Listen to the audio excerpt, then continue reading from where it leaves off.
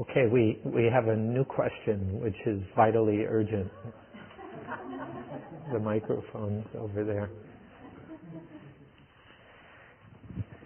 Just a curiosity question. I noticed that there's a rooster in a number of pictures with Ajahn Buddhadasa, and I was wondering if there was a significance. Sort of. But there's not a big symbolic significance. But they became kind of a, not a trademark, but he used to have every one Sunday a month, he would give the national radio sermon. And it would be recorded in advance, and the tapes would be sent up to Bangkok. And often there were chickens in the background. So people got used to when they hear him speak, they'd hear chickens in the background. Because the chicken, and one of the jobs, it wasn't my job, but there were a couple monks when these were being recorded, the job was to try to keep the chickens far enough away. Because when I would talk with him personally, I often tape recorded them, and sometimes a chicken would get on the table and start pecking the microphone. So I've got some tapes of one of the chickens. So often people would come to Suan Mokkh and they'd be really happy because, oh, the chickens, you know. So it became a kind of fun thing. To the extent it has significance is, one, the chickens first came because there was a kind of caterpillar that was eating the leaves on a lot of the trees around where his kuti is more than a hut at that time.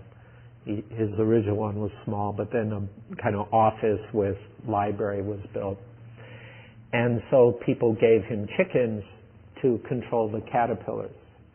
And then the chickens reproduced and there were more and more chickens. And chickens are native to Southeast Asia. That's where they come from. So they're kind of variations between wild, semi-wild, and domestic.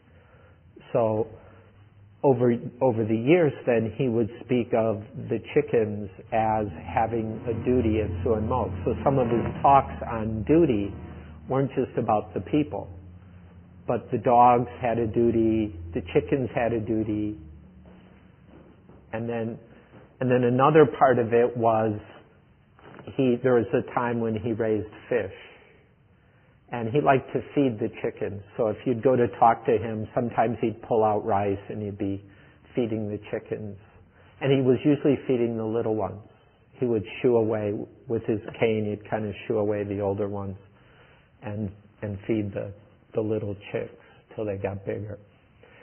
And the way he would speak about that is he raised the fish, the chickens, and dogs as teachers.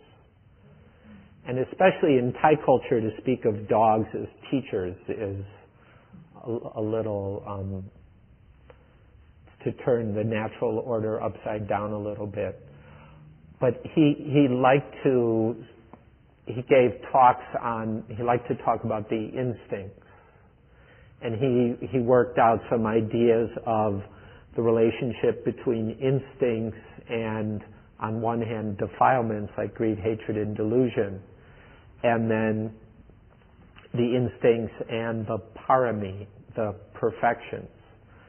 And this connects to some of the stuff we've talked about where there's a trend in Theravada that sees kind of nature as this thing that keeps getting you reborn, and therefore it's seen in a rather negative light. And he revalued that in a variety of ways. And one way is to borrow the modern notion of instincts from biology and talk about the instincts as just natural forces in living things to keep us alive, and that they're dhamically neutral. And that but it's when the instincts are taken over by craving and clinging and selfishness, then they turn into greed, hatred, delusion. So he was drawing a connection between the instincts and the defilements, but not making them equivalent, where the tendency is kind of to lump these things together and then sort of paint it in a negative light.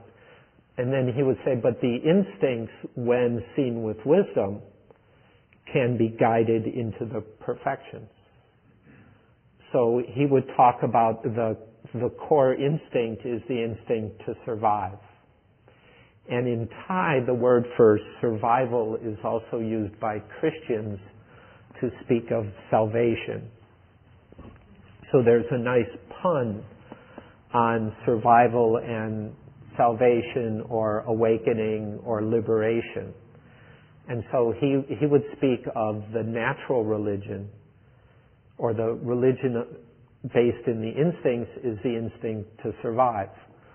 But survival is not just physical, there's mental and spiritual survival. So he tried to reframe things like that nature is just nature, it's what we and our minds do with it. And so the chickens, the dogs, the fish, and the forest were a classroom to help us learn about the instincts around us and inside of us. Do you ever talk about people that are born with genetic mutations? Not that I recall. No. It seems to be, it's under this, he's read a lot of biology, and he understood a little bit about that type of stuff, medicine and that type of thing. Oh, he read some, especially back in the 30s and 40s. He read a lot of science when he was younger. So in general Thai culture, do people that they're born with deformities or genetic problems or like whatever, do those people, are they treated or looked upon as having done something bad, or is there a stigma that's associated with that, or is it just unfortunate? I'm just curious to know if you can describe that. Well, there are some Thais here who might be able to speak more effectively. I would say there's not a strong stigma.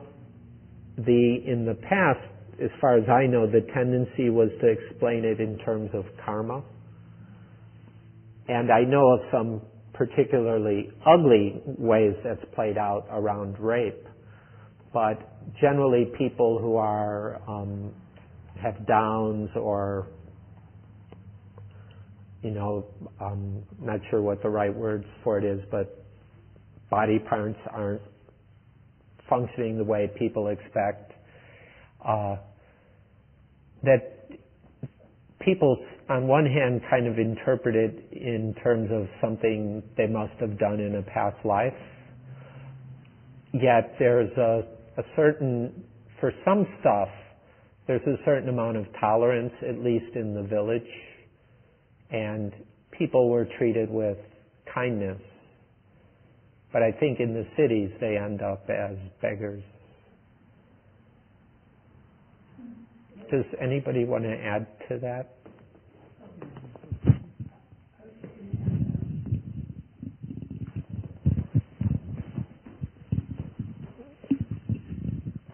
It seems that if a person is born different and knows it, if they have any wits about them, they may seek a path to freedom because they recognize the impermanence and their own mortality, let's just say, a lot faster than someone who's just going along like everything's fine and I'm, got a great situation here. So that's actually my personal experience as having been born with a genetic disorder. And it has, taken family members very early in life and left me with, multiple operations and all kinds of things. So, but it has actually spurred me on to seek freedom from suffering. It's actually been a catalyst. So I was just wondering if others in the sort of other broader communities, world communities, could say they can look at it that way.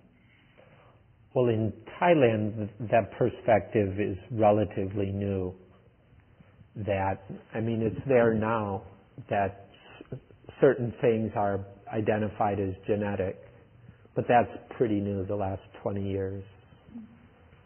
In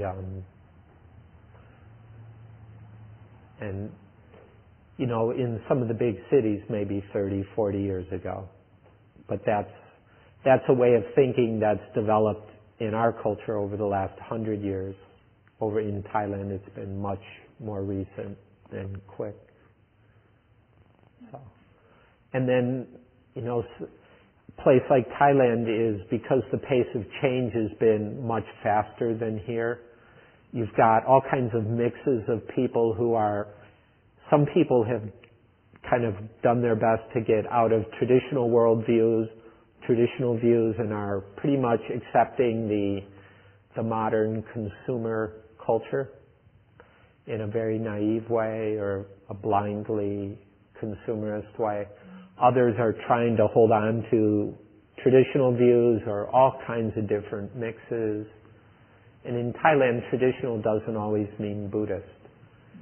It's a mixture of belief in spirits, Brahmanism, and Buddhism. And these can, in one family you can have a whole lot of different variations on that. And then genetics comes in, but how it gets incorporated can be interesting. Thank you. That was helpful.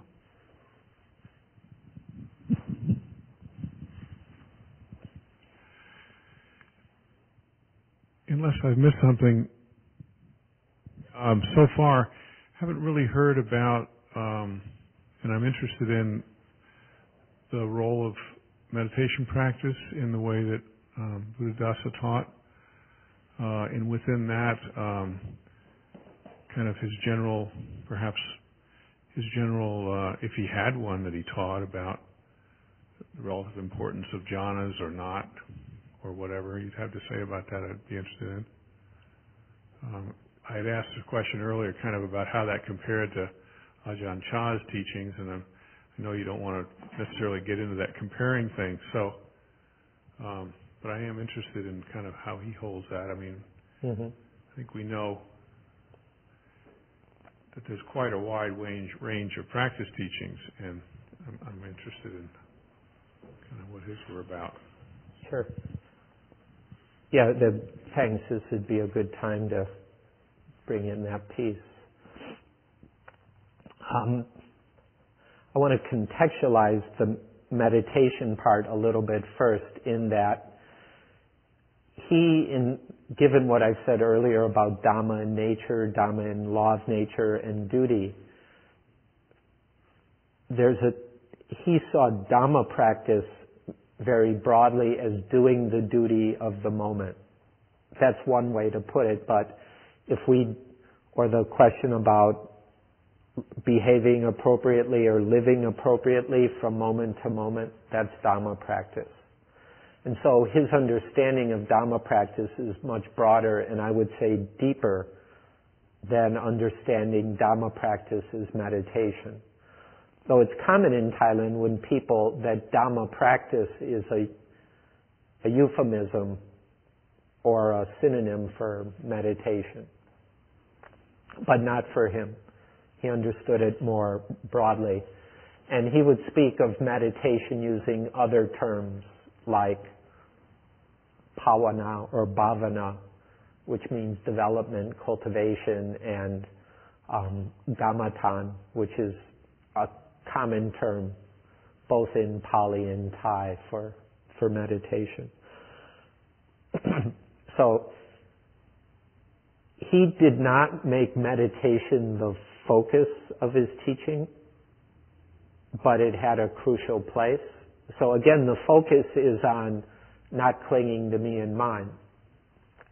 But because he also talked a lot about dependent co-origination, he would use that and to point out that the place to not cling is in the moment of seeing, hearing, smelling, tasting, touching, remembering, thinking. So what in Pali is called patsa, or contact. So he spoke a lot, and so did the Buddha, about being mindful of contact and of the feelings that arise due to contact, pleasant, unpleasant, and ambiguous feeling. So, to practice non-clinging requires very good mindfulness. And he would allow that some people would just have good mindfulness somehow. Genetically, past lives, whatever would be the reason. But most of us need to train it. So that's one way he would encourage meditation. On the other hand, he accepted that a large number of the people listening to him just weren't going to meditate. So if you know Living Buddhist Masters, the section from Ajahn Buddhadasa is something like meditation by the natural method. And this was from a series of lectures he gave for 14 years to to men who were in training to be judges. I think there are women now, but back then it was all men.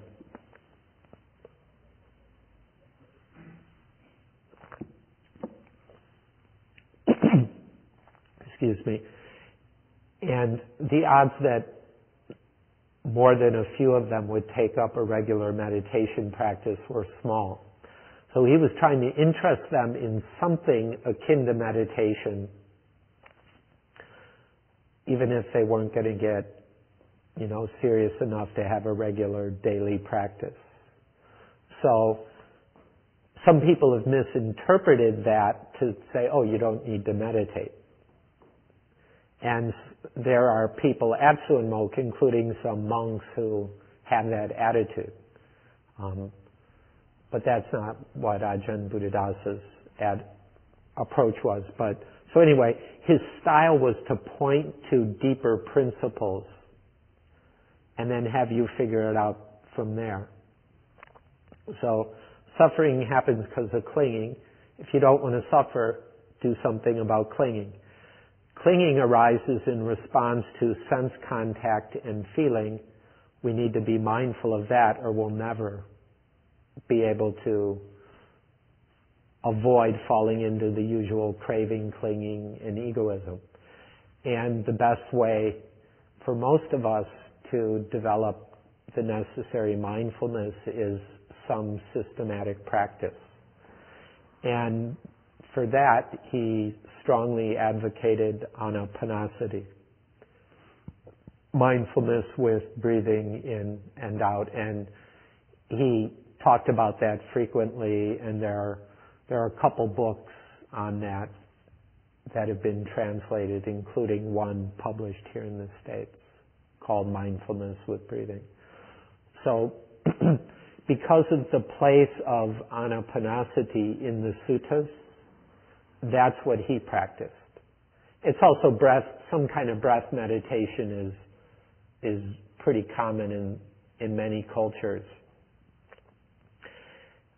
But in the suttas, it's the preeminent practice. We hear a lot from Burma about satipatthana, and that's true, but the actual system that the Buddha claims to have taught, practiced, and been awakened through is specifically anapanasati, and that's what Ajahn Buddhadasa stressed. So he wouldn't tell you should meditate because he didn't like to be prescriptive he didn't like to use shoulds. But if you asked about the end of suffering, the conversation would eventually lead to, unless you've got something better, anapanasati is a good idea. Because not only does it cultivate mindfulness of body, feeling, it's not just about breath, it's about body, feeling, mind, and Dhamma. And the Buddha himself talked about it in various ways as an excellent way for quieting the mind, cultivating insight, realizing dependent co-origination, and so on. He also talked about it in terms of developing samadhi. And he talked about samadhi or concentration or mental stability a little differently than the mainstream Theravada, which through the Visuddhimagga, there's a strong samadhi and jhana are linked, and mindfulness and insight are linked. And that's been especially emphasized here in North America, where people kind of interchangeably use mindfulness practice and vipassana. That's an American innovation. It's not a traditional way of talking. Ajahn Buddhadasa's take is the Buddha taught samadhi for both jhana and insight. It's not an either or. And he saw the tranquility, serenity part and the insight part as two sides of the same coin. Or, although it's only two strands, he would use the metaphor of a rope. To have a strong rope, you need both strands. So he advocated, or he taught about the jhanas, both because it's clearly they get a lot of mention in the suttas. So anybody who, like him, bases their teaching very much in the suttas, not in the later commentaries, you just can't ignore the jhanas responsibly. Second, I'm pretty sure jhanas he was pretty experienced with the jhanas. And for a long time he taught them more or less the way they're taught in the Visuddhimagga. There are things about the Visuddhimagga path of purity that he disagreed with, but not that part. And so he talked about nimitta, the signs, and using the sign to cultivate deeper concentration and jhana. And that was, but he didn't say that jhana was necessary. Again, I hear people getting into kind of debates, which they think are practical but sound to me more like theoretical, because people are trying to convince one way or the other, do I need to do jhana or not? And for Ajahn Buddhadasa, that wasn't a very wise way to go about it. Just cultivate samadhi to the best of your ability and use it both ways. And for those of us who jhana is, there are some it's relatively easy, and for some it's extremely difficult, and for some of us maybe it'll never happen. But we shouldn't frame samadhi just in terms of jhana. Samadhi's equally important for the sake of vipassana. And so for him, all of these are part of one practice. It's not an either or. The either or approach comes from the Visuddhimagga and not from sutta. It's not a sutta teaching, it's a later teaching, and I would say a distortion of the Buddha's original teaching. If I could comment a little bit, it would seem that he and Ajahn Chah were fairly close on this, in that Ajahn Chah I don't believe, even though I have not been taught by him directly, but a lot by Sumedho and his people. The jhanas weren't something to be attended to with great importance. It was much more about continuity of mindfulness and continuity of mindfulness and bringing that from the sitting practice to everyday life and getting caught up in achievements was a very was a wayward path. So it would sound like they were close on that. On those points, I would say very, very close. The difference is more stylistic on those things. Ajahn Buddhadasa's style of teaching was sort of more scholarly, more erudite or whatever. Ajahn Chah was more down to earth, more more humorous or something. But my understanding is you use barnyard lessons all the time. The chickens may have been really around on most, but the chickens were Ajahn Chah's method of teaching. Mm-hmm. Ajahn Buddhadasa used a little of that too, but yeah. Well, that was common in the forest tradition, just using down-to-earth language. Partly because in Thai incorporated so many Pali words and at the same time changed the meaning. So a lot of Thais have trouble understanding the Pali terminology because they have associations with meanings from modern Thai usage, which like sanya, which is often translated perception, in modern Thai means to promise or make a contract or something. And sati or sati is more about being conscious or not than mindful. And so a lot of these words confuse people. So I've been told by many Thais, and I find this embarrassing, they would listen to me translating live for Ajahn Buddhadasa and say they understood my English translation better than his Thai. I'm not sure what that's about. Maybe just trying to make the foreigner feel good. But I think part of it was language, because I was translating and explaining the terms in English. Ajahn Buddhadasa was using the Pali terms, assuming that people knew the right meaning, and many didn't, or never got around to that. But I do want to, since we don't have a lot more time, say that as far as a formal meditation practice, Ajahn Buddhadasa really strongly encouraged anapanasati. And not just being aware of the breath, but the whole system that the Buddha laid out. And Ajahn, I think more than anybody in Thailand, Ajahn Buddhadasa talked about the whole 16 steps of Yes, yeah. Which is a problem because for some it's daunting. When we're struggling to just stay with the breath and there's, 16 more things to go. Because I would call just being aware of the breath lesson 0. And then people would come, well, I can't even do lesson 0. This is hopeless. So I stopped calling it lesson 0. But yet, as if one really wants a map of a full practice, anapanasati gives a very valuable one. So. Could you sort of share with us what Tana John's opinion was of two things, Buddhadasa and the Abhidhamma?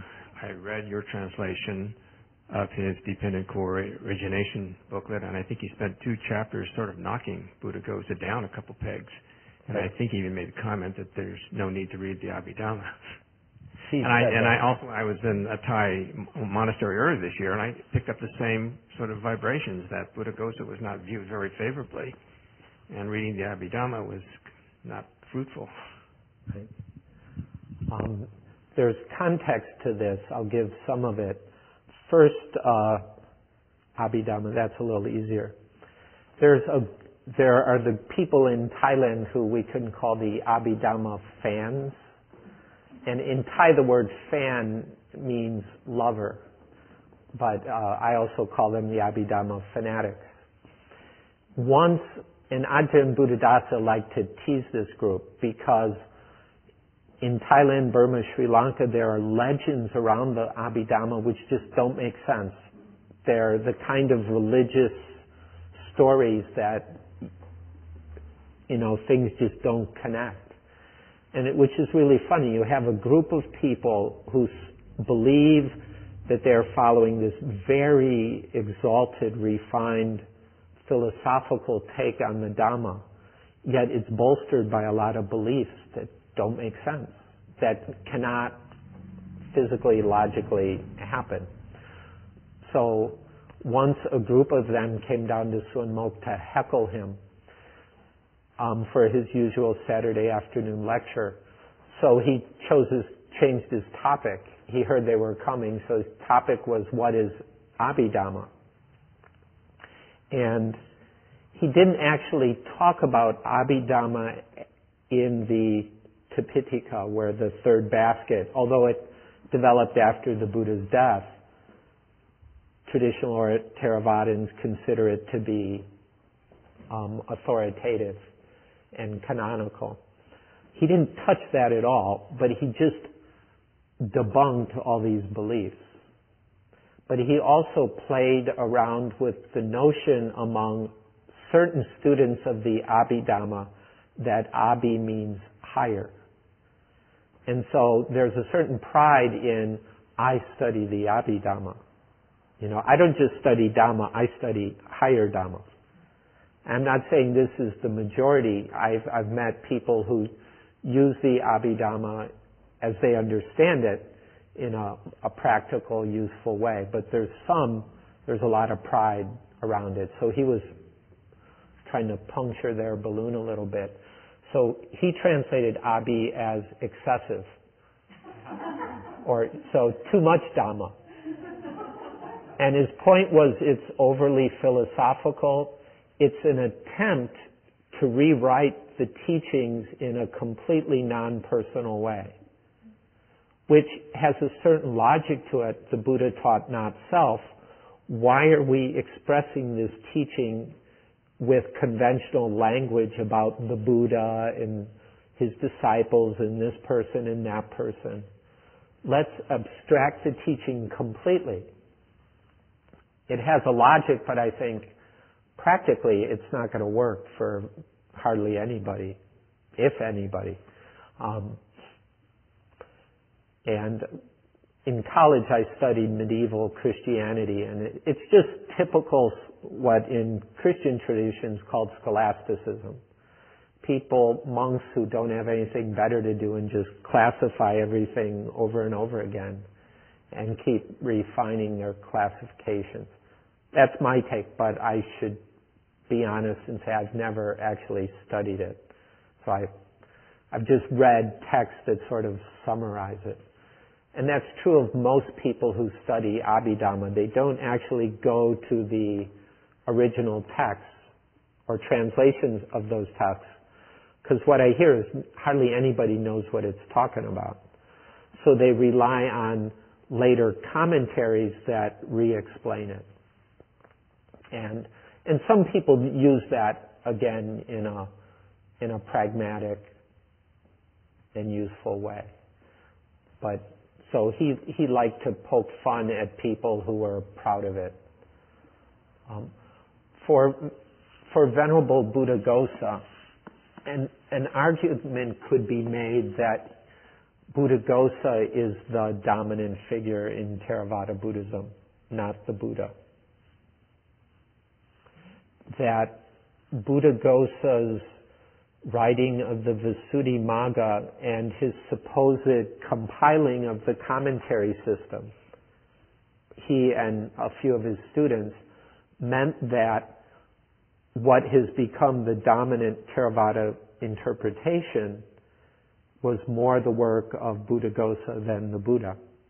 Now, Orthodox Theravada, now what I'm saying is somewhat controversial, but there are more and more people who would agree with at least some of what I'm about to say. Orthodox Theravada says that Buddhadasa is the best explanation of what the Buddha was said, and there's no important difference or contradiction. Ajahn Buddhadasa was one of the first he wasn't the first, the so-called Prince Patriarch, who was a prince who became Supreme Patriarch, he also had a few mild critiques of the Visuddhimagga, and that maybe Buddhadasa missed a few things. And Buddhadasa himself in the Visuddhimagga admits that he doesn't understand everything he's writing about, and that he's as much passing on a tradition. So he's rather humble. From what I understand, he's pretty humble in his style. but that became the dominant interpretation, and there's recent scholarship about the politics behind all that, which generally in religion, the official religious line ignores the politics. No matter how bloody the backroom fighting in the Vatican has been, the official picture is one big happy family. But there's been politics involved in what became dominant in Theravada teaching. This goes back 1,000 years to Sri Lanka. Now, there are many who would flatly deny what I'm saying, but there is historical evidence for some of it. So, Ajahn Buddhadasa very early on started to notice that there were differences between the emphasis of the commentaries, of which the Visuddhimagga is central, and Buddhaghosa is the name attached to all of that there are differences between that and the suttas. And as time went on, he came to see that as more and more important. So much later, in the book you're referring to, Practical Dependent Origination, which, by the way, I did not translate. A guy named Steve Schmidt translated it. He was willing to say publicly that, well, actually, and that came from a talk given in the 70s, that Buddhaghosa was about 95% correct. But on 5%, he was still kind of a closet Brahmin, because Buddhaghosa was born in a Brahmin family in southern India. There's not a lot known about his bio, but that's one of the little bits known. And Ajahn Buddhadasa would surmise that maybe he still held some of his pre-Buddhist beliefs, including that there's something that sort of is reborn from life to life. Because where Ajahn Buddhadasa most strongly disagreed with Buddhaghosa was in what's sometimes called the 3 lifetimes interpretation of dependent co-origination. This originates with Buddhaghosa. Or, if not him, the commentaries, the Sri Lankan commentaries that he used and then, I believe, destroyed once they were translated into the commentary form of Pali. So the interpretation of dependent co-origination as part of it being about past causes, then present results, present causes of future results or effects, that's not in sutta. You can read the suttas that way if you want, but Ajahn Buddhadasa felt it was more useful to read the sutta discussion of dependent co-origination as the rebirth of I and mine over and over again each day. And he felt that to expand the frame of it to many lifetimes, it has no practical value. How can you practice about something that was caused in your last life and it's not going to bear fruit till the next one? So he thought that in understanding of dependent origination, that you could see it happening in this life and you could intervene in this life was much more realistic. And yet, if there is some sort of rebirth, let's stop talking about it in a way that implies some entity that is reborn, which it seems to me most Buddhist explanations of rebirth end up implying a self of some sort. Even though they go on and on about how it's not self and empty, there tends to slip in, because the language is about beings being reborn, you end up with entities. And Ajahn Buddhadasa felt that that undermined the purpose of dependent origination, which is to see how things can follow a process without there being any entity. And so to turn it into a rebirth story that imply, if not more openly state, something or someone who's reborn. Because there are passages where supposedly somebody died and then the Buddha would speak of that person reappearing somewhere. So there are passages like that for those who want to bolster the argument that the Buddha taught rebirth in that way. But Ajahn Buddhadasa felt it was more useful to see it in terms of this life. And so he thought that that was the big mistake of the Visuddhimagga. And then along with that, one of the commentarial tradition shifted the emphasis from a focus on practice now, which is how I read the suttas, to a more conventional religious thing about rebirth, right and wrong. It's more moralistic. And it's not that, morality is not important, but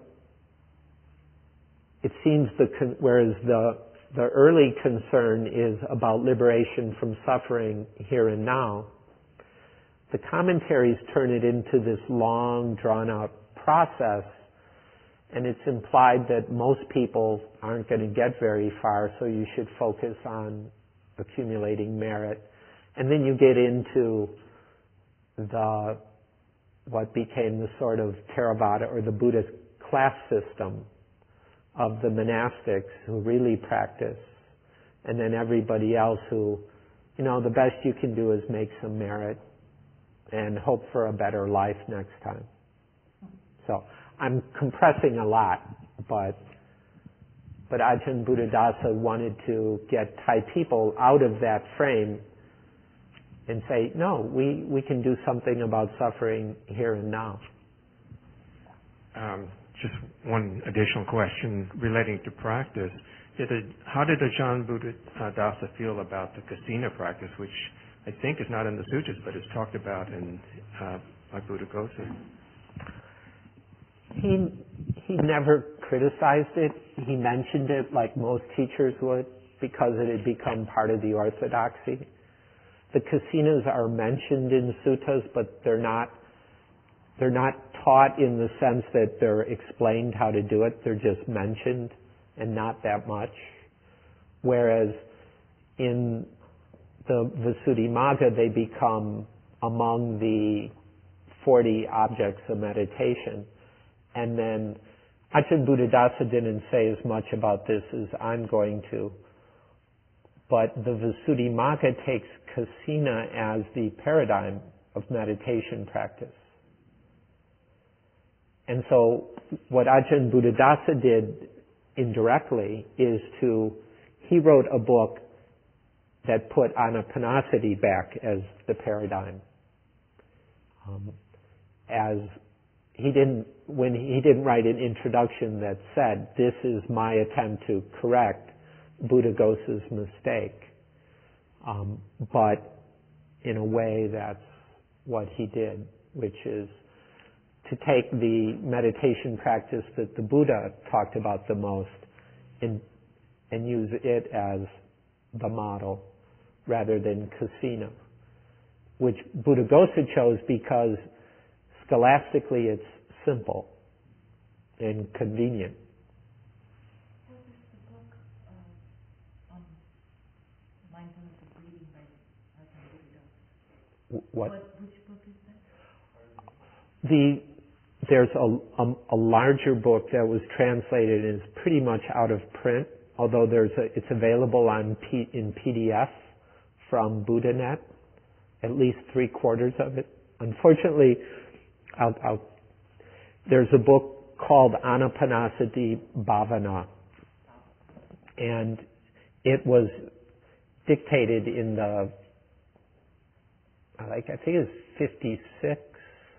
1956, back before there was a tape recorder at Ajahn at Suan Mokkh, so he would say it line by line and monks would write it down.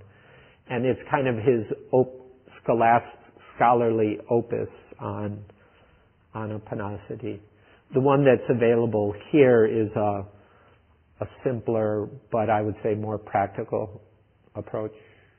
Whereas in the one I'm referring to, which in Thai is 500 pages long, he pulls together all the commentary information, all the Visuddhimagga, all the sutta.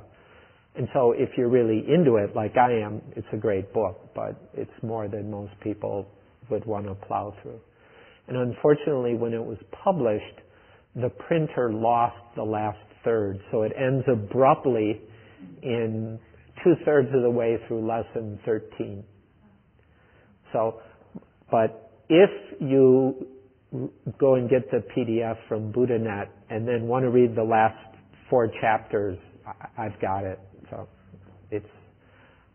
I haven't finished polishing it for publication, but I've got good draft translations, almost publishable translations. So. Yeah, with a promise not to circulate too widely.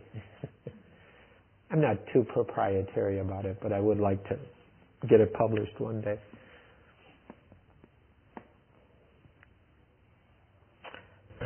You know the reference to Kasina, what's the translation?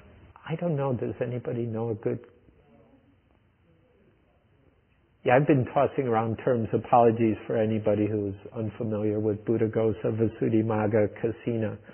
I don't know what it literally means, but there are things like earth Kasina, or some of them, traditionally they're clay discs that would be dyed yellow, blue, red with like some natural powder, and then they would be used as a visual meditation object that you would pretty much stare at it until you could retain the image with your eyes closed. And then water Kasina, you would put water in your, like for monks, in the lid to their begging bowl, and you'd put water, and you would kind of take in the water until you could have that image clearly with your eyes closed. And that is what Buddhaghosa compared against the Anapanasati. He didn't compare, but he wrote about one of the Kasinas, I think it was the white Kasina, and used that as the model for how to develop concentration. And then once he had that model, he kind of used it as a template for a bunch of other practices. So he kind of crammed Anapanasati into that model. And I think he did damage by doing so. Not irrevocable, fortunately. So it's kind of like the Kasina becomes the Nimitta. Right. In Kasina practice, Nimittas is part of the whole process. And now some people are questioning, is that so important? Ajahn Buddhadasa, Nimitta means sign, the image you can see with your eyes closed. Actually, the original object is called Nimitta because it just means sign. So in Anapanasati, the breath is the original sign. It's called Parikama Nimitta. And then there's I always get these mixed up. And then there's the acquired sign, and then you kind of lock it in place. And that's, somebody help me, who knows the Ukaha Nimitta, anyway. Sorry, I always get these, some terms I memorized wrong a long time ago, and I can never get it right. Anyway, Nimitta means different. It can mean the original object, then kind of the original image created based on that object, and then after you've manipulated that image into a form that is very good for jhana, that's the third kind of nimitta or sign. But they're often taken to be visual images. And Ajahn Buddhadasa often spoke of them that way, but also mentioned, and I think the Visuddhimagga does, they're not necessarily visual. But in the case of Kasina, they're always visual. But with Anapanasati, maybe not. But nobody knows for sure. They're one of the topics with a variety of opinion.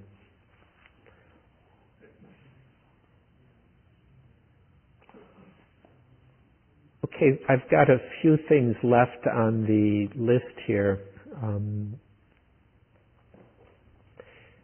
Is the person who asked about Burma still around? Okay, I'll skip that one. There's not a lot to say. He only went to Burma once to give a lecture. There was a big kind of convention celebrating the midway point between Buddhas. It's believed that there was 5,000 years between the last Buddha and the next one, and so the year 2500 there were lots of activities in Sri Lanka, Burma, and Thailand. And at one of them, Ajahn Buddhadasa was the official Thai representative because he was able to give a speech in English. And there he met Mahasi Sayadaw, with whom and they had a few disagreements. And he was taken to the center of Uba Khin, who is Goenka's teacher, S.N. Goenka's teacher. And Ajahn, he was shown a room full of people, this is how I heard it from him, who were crying. So they were probably doing, some of you at lunch were talking about the strong determination hour. So Ajahn Buddhadasa was baffled by that. He said, well, what's the point of sitting around crying for an hour? So I'm sure there's more to the Uba Khin system to that, but that's what I remember hearing. So it's 4:10. Why don't I respond to the question about the period around his death and some of the things that went on there. And I can get somewhat emotional about this, so I don't get as angry as I used to. But it was 13 years ago, and personally for me a very difficult time, because what had happened was his health had been failing. Actually, since his mid-60s, he broke a leg very badly. He fell down and broke a leg very badly. And after that, he couldn't get around so much. His weight increased a lot. And then by the time of his 80th birthday, he had heart problems, partly because he was overweight. And so he lost a lot of weight. And that problem went away. He had diabetes for a week. It was kind of interesting. That some doctors came and tested him, and they were going around saying he had diabetes. So when he was a temple boy, he learned a lot about herbs from the abbot of the temple where he grew up. And there's a kind of morning glory that's called pak bung, which is a very basic and common and cheap vegetable in Thailand, in a way like spinach, before the recent thing. And so and like spinach, it's got a lot of vitamin A or whatever. So he told people, give me a lot of pak bung. And so he ate a lot of pak bung, and his blood sugar level went down really quick. And so the doctors say, oh, he doesn't have diabetes now. And so rumors spread of the miracle cure for diabetes. Now, exactly what happened, I don't know, but he did eat a lot of pak bung, and the little test they were giving him stopped showing positive.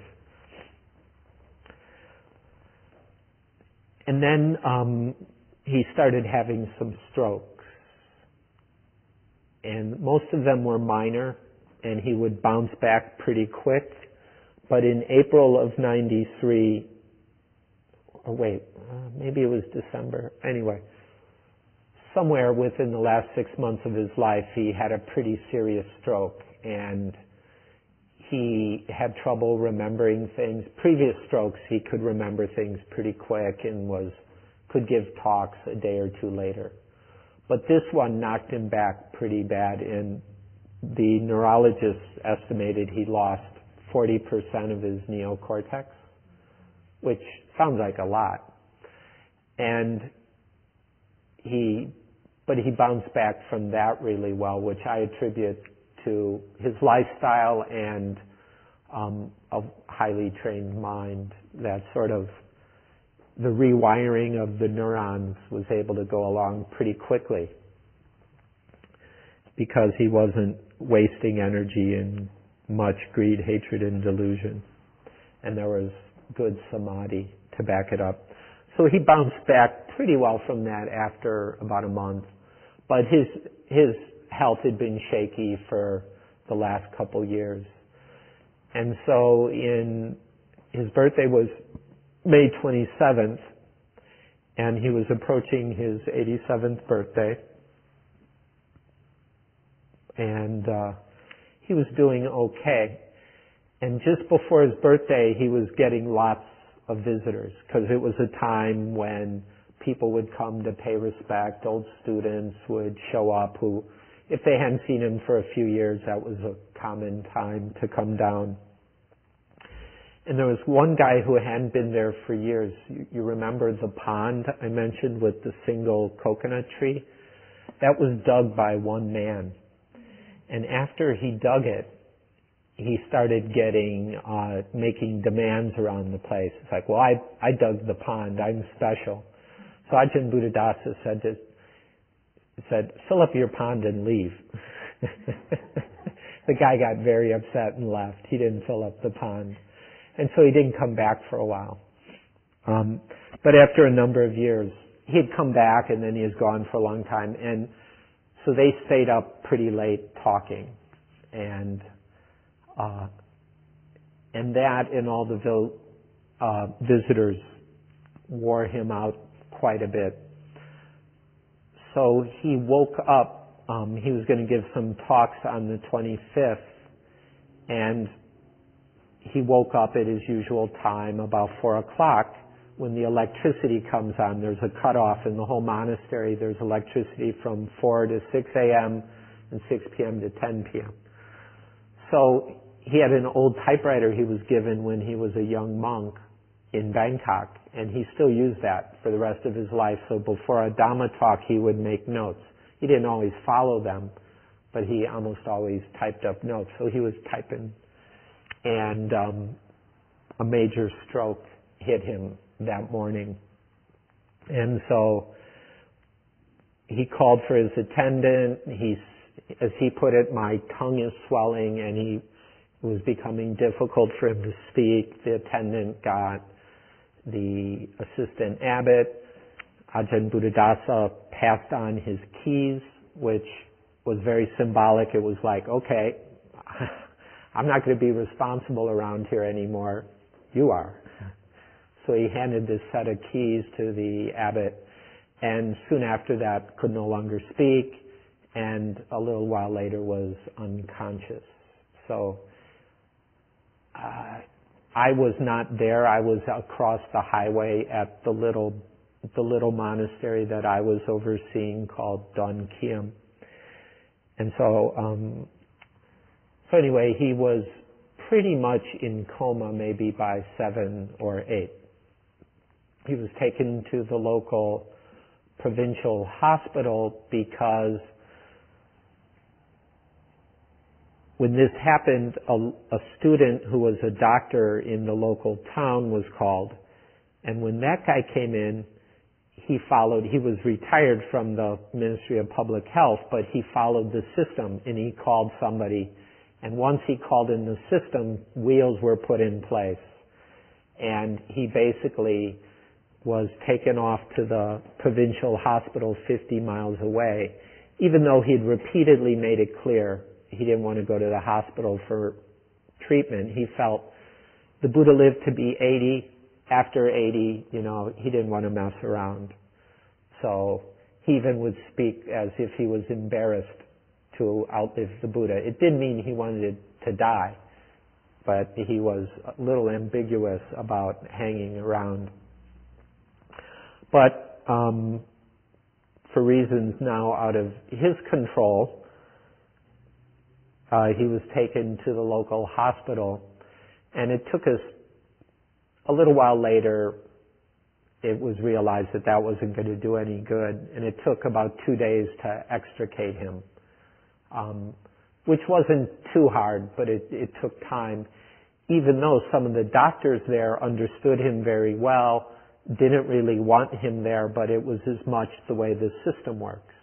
It's a top-down, Bangkok-centered system, and when it's a very important national figure, the local people have to be very careful because they can catch flack from Bangkok, and you never know when the Terry Schiavo case, you never know when some politician's going to jump in and do damage. So, and by this time I was involved, but I wasn't a central player. We extricated him and brought him back to Suan Mokkh. However, at that time, then representatives from one of the big teaching hospitals in Bangkok came down. And later I was told by this guy, he was sent down with orders to get Ajahn Buddhadasa to Bangkok no matter what, which eventually meant lying.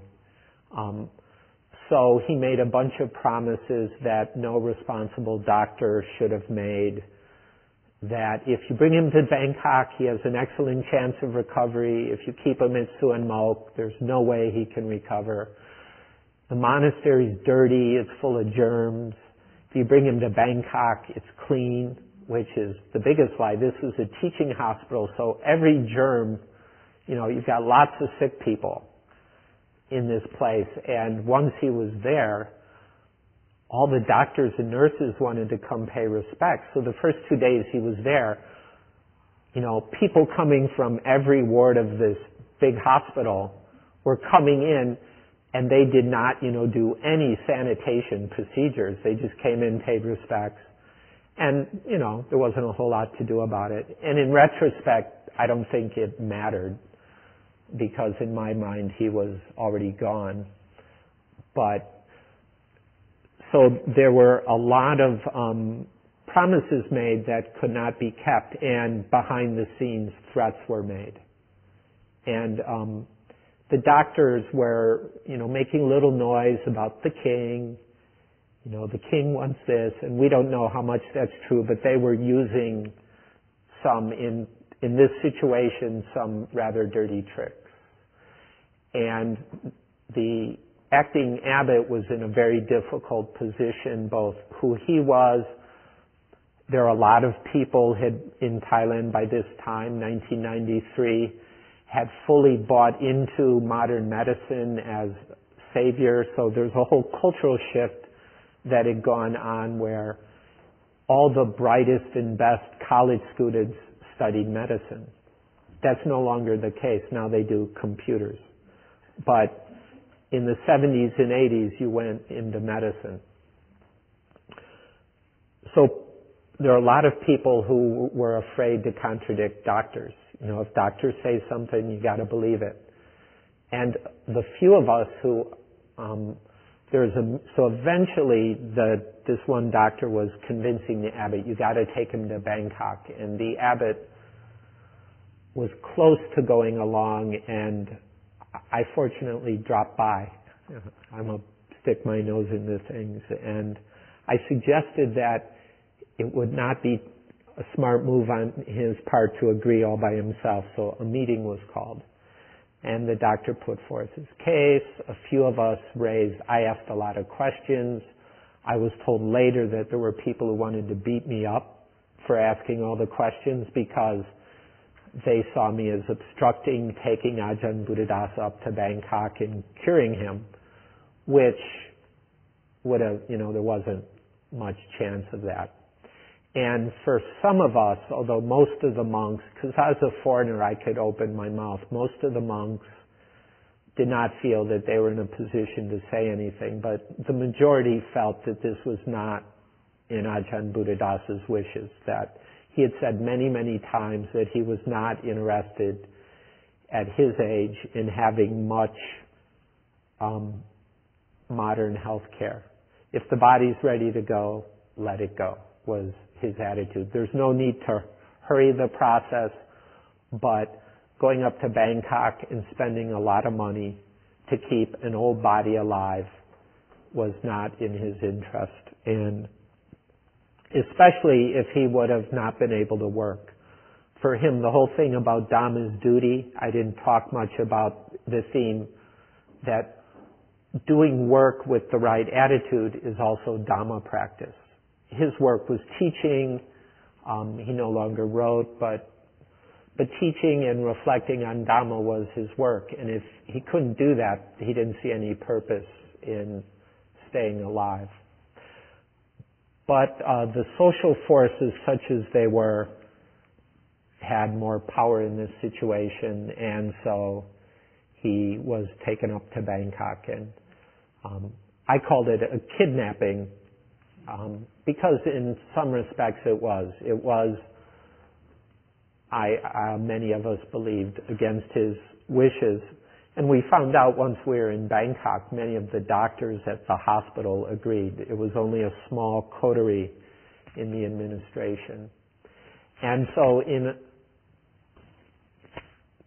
unfortunately, his death became politicized by, this is my own assessment, but I'll give it to you.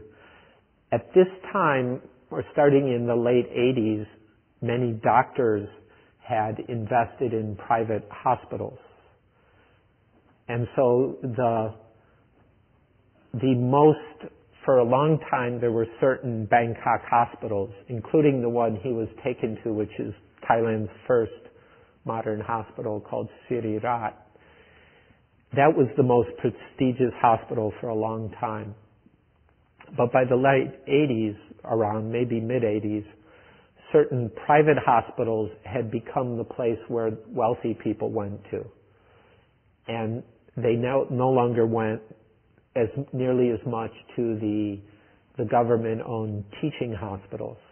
The medical staff was the same, because they would often be required to spend some time in the government hospital, but they made their money in the private hospitals. And so what happened was if wealthy people would go to a private hospital and get better, they would make donations. So as Thai society increasingly believed in high-tech medicine, the private hospitals had the high-tech, and the government hospitals didn't. And we found this out because we were squeezed to donate equipment to the hospital. Oh, he needs this, but we can't afford it.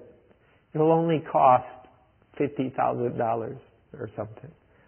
And there was an old monk who was 100 years old in the same ICU we were in.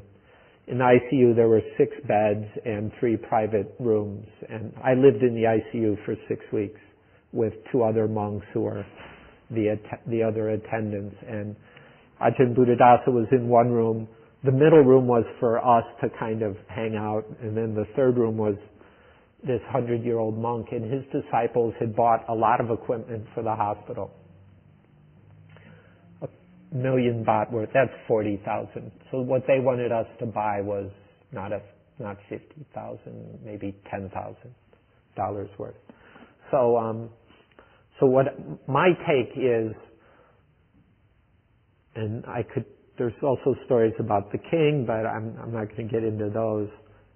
But for the government hospitals to maintain their prestige, senior monks in the royal family were the way to go, because the rich people were going more to the private hospitals, but to keep some level of prestige and bring in some money,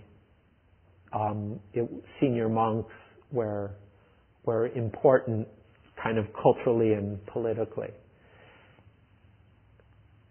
And then there were some other superstitious beliefs at play as well. So they got him up to Bangkok, and stubbornly, although a long string of doctors would quietly come to us and say, it's hopeless. The nurses in the ICU all gave up after a week. They said, we've seen a lot of these. There's no way he is going to survive. And it depressed them. So after about a week, the nurses really didn't want to take care of them because it depressed them and they were embarrassed. Because they said, you should take him back to the monastery. And increasingly, the medical staff was saying the same thing. Unfortunately, the two top doctors of the hospital who had political clout, because one was the official royal doctor, he was an anesthesiologist, and the owner of Ajahn Buddhadasa's case, which is how it's put in Thai, the owner of the case, they all, for their personal agendas, I think, most of all, wanted to keep him. And so all the promises they had made about sanitation, no blood transfusions, no surgery, so no respirator, all of these were broken. So he was on a respirator, never got off. He got pneumonia because hospitals aren't so clean. They wiped out the first case of pneumonia with antibiotics. The second case, they almost didn't get. They tried all the modern antibiotics, and finally they tried a real old one. But all the antibiotics wiped out his liver, so he needed dialysis. And so by the end, he was almost on daily dialysis. That meant blood transfusions. And so it was just this cascade of effects, which the doctor said, well, that's just how it is. And in the beginning, the promises were made by people who should have known that, to people who had no way of knowing that. And those of us who knew a little of it, myself and one very close disciple who was a doctor, she was pressured a lot to shut up. And so in the end, due to the pneumonia, the kidneys, the liver failing, it was funny. There was an expert for each part of the body. So every day the heart doctor, who I became friends with some of these, the heart doctor would come in every day, check the heart and go, oh, my organ's okay. Because it was really, it brought out some of the weird stuff about the modern medical system as it's practiced in Thailand. All the over-specialization, there'd be a string of doctors, each just focusing on one part of the body. None of them saw the whole picture. There were other doctors who did, but they weren't on the case. Or they were only minor, like the PT, the physical therapist, who would have to come in and massage him and give him little jolts of electricity to keep up the muscle tone. I learned a lot about some of these things. He and I became buddies because when you're hanging out in the ICU all day, you talk with doctors and nurses a lot. But it's past 4:30. There's a lot more to this. I'm leaving out some of the more unpleasant bits. But in the end, the body was just falling apart. And many of us believed if there wasn't the hospital intervention, he would have died within a day or two. At Suan Mokkh, things would have been clean and simple. As it was, in the end, after the kidneys and liver went, then soon after septicemia, which is infection of the arteries, I guess, or the veins, the blood system, and then that's when the doctors finally gave up. By the way, the medical team would meet every day. None of us could go to the meetings, including the students who were doctors. It was, well, we wouldn't understand, but that wasn't really the issue. And so decisions were made very autocratically, and we had no say in it. And the message that was given to the press was spun quite a bit and was distorted. And unfortunately, the Thai newspapers did not have reporters who knew medicine. So the doctors could babble irrelevant numbers, and the reporters would be writing them all down, and they'd be front page news, pulse, blah, blah, blah. Well, there's a machine that's maintaining the pulse. It means nothing. Respiration normal. Yeah, because there's a machine doing it. You know, it's all being controlled. It means, you know, so anyway. So finally septicemia came in. There was a call put into the royal palace. The king requested the government to provide an Air Force hospital jet, a convoy of ambulances to the airport, and then we put his body on a plane, just like the one that brought him up to Bangkok. And there were delays at the local airport and delays at the monastery. And so he was sitting in a van, and they were trying to get the respirator working in the back room, and it wouldn't work. And finally they got him into the room, and he died within 10 minutes.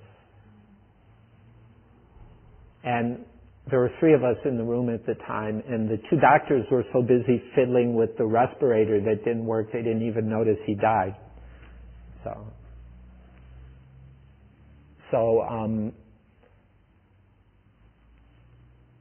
as this was building, for the consequences, other doctors at other hospitals, as well as a very highly respected doctor, Dr. Browait Wasi, who I met then and got to know very well afterwards, who's highly respected senior kind of activist person in Thailand. A number of articles started coming out in the paper, some highly critical of what had happened, others, like by Dr. Wasi, who studied in the States, were not so critical but raised questions. And in the year after his death, a lot of seminars were held by progressive Buddhist groups about the meaning of death. A translation of the Tibetan Book of Living and Dying came out. A lot of articles were published by Buddhists, by doctors, and there was a huge debate, a pretty large debate that came out of this. I was quite happy. In the midst of it, I wrote a letter to the doctors, which is on the Suanmok website, where I tried to explain what Ajahn Buddhadasa meant by the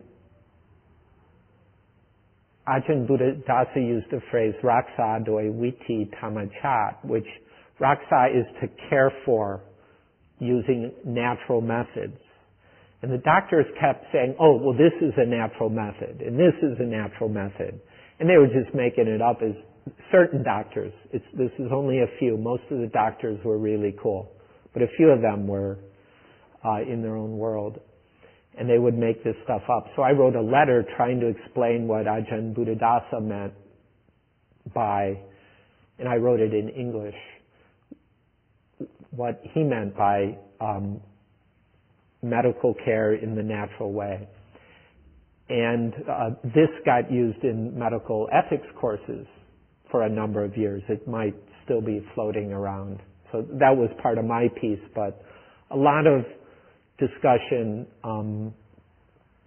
occurred. I don't think great progress has been made, but there's now more availability of living wills and things like that in Thailand. Due to this and other factors, there's much more awareness of alternative medicine. A return to traditional herbal medicine had been going on already. That and some other things have picked up speed. And now more hospitals offer an alternative. You can do modern or traditional, or in some cases, a mix of the two. And the lessons around his death had a big part of that. Partly because although other senior monks had died and spent a lot of time in the hospitals, Ajahn Buddhadasa had been an influence on Thai intellectuals more than a lot of the other teachers. It's not to say that he was a better teacher, but that was an area where he had a big impact. And so a lot of the editors of the main newspapers were more interested than him than most other monks. So that's one of the reasons he was front page news for like 2 weeks in the Thai language papers. And then I forget, some political event happened and that bumped it from the front page. So that's a little bit, or maybe more than you bargained for on that one. So it's 4:40, so we can officially close or carry on, or informally for those who have any other questions. Is there anything on the last part about the hospital thing, or was that more than enough? Appreciate it all here. Yeah.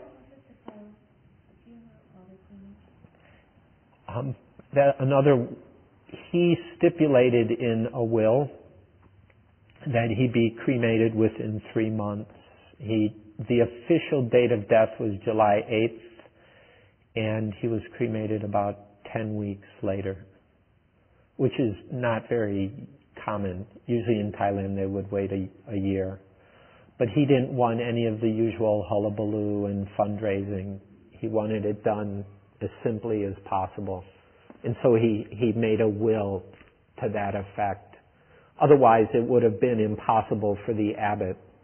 The abbot was under tremendous pressure to do it in the big deal way. And as it was, like 10,000 people showed up for the funeral, even though it was only announced publicly that morning. And still a lot of people showed up.